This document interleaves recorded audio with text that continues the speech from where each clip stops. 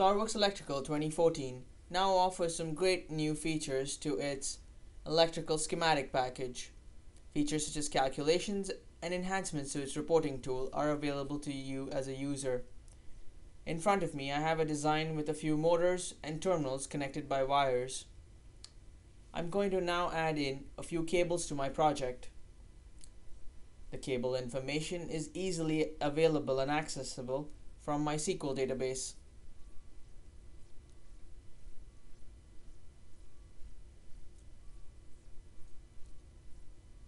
Length information, bend radius, and voltage drop are now some of the features that can be added by simply referring to datasheets for such cables.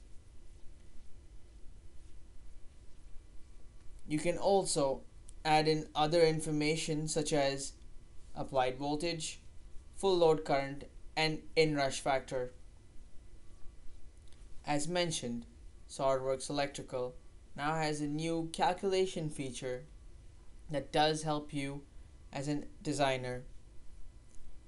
I'm simply going to select the wires within my drawing, and I'm going to refer it and associate it to an existing cable that I just inputted properties to. In a few clicks, the cable information is now visible between the motor and the terminal. The new design rule check tools allows you as an electrical designer to check for inconsistencies or design errors in your electrical system. On some of these tables that are visible over here do have information taken from the properties that were just filled out. Some of this information is eventually calculated. Information such as voltage drop, peak current, and power loss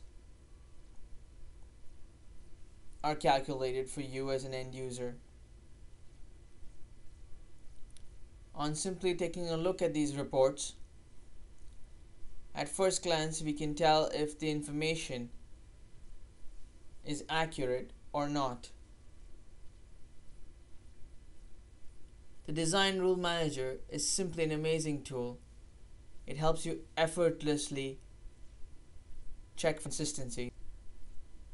I can now publish to my e-drawings, sharing key information between your departments or vendors, suppliers, or your clients is a very important feature.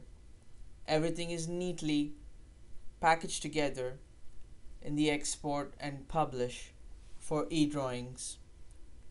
Thanks to the new enhancements, SolidWorks Electrical now allows you to design your systems more efficiently and reduce design time.